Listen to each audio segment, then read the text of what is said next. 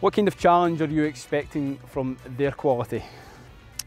Again, it's another big match for us, just like the last one. And again, I think that we all watched a lot of them.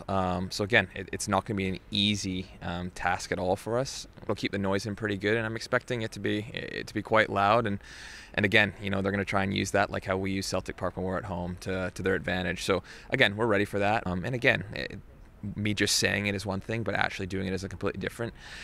Yeah, I think again, it's never as good as you think. It's never as bad as you think. And again, when you give a good player time and space, you can get punished. That's football. And again, it was one of those matches. But no, it would be massive. Again, we're looking at this format, and again, it's not going to be easy. But at the same time, if you can go out here, you can get a result. It'll really kickstart this campaign again, get it going right back on the right track where we need it to be. And again, then you're giving yourself 5 games left to play after this one, with, you know, hopefully a lot to play for.